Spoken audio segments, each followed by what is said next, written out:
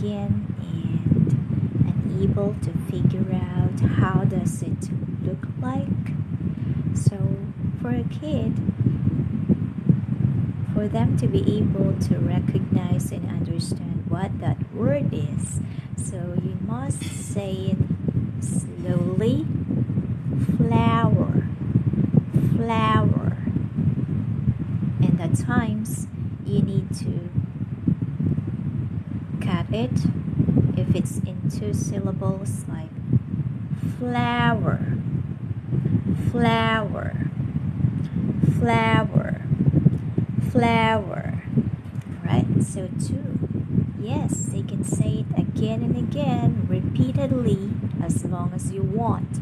But are you sure that the kid can learn from it by just saying the word?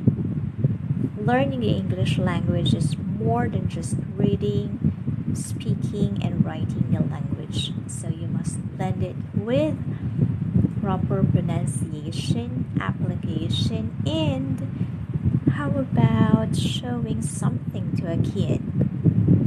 Especially if you're teaching the word for the very first time, say flower.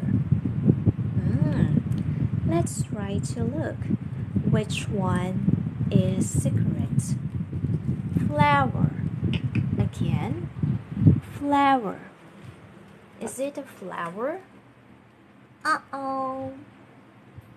Is it a flower? Is it a flower? How about, is it a flower? Flower. Ching. Flower. Flower. Flower.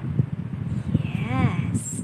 So from there, the kid will enable to hear the correct sound, pronunciation, and able to figure out how does a flower look like.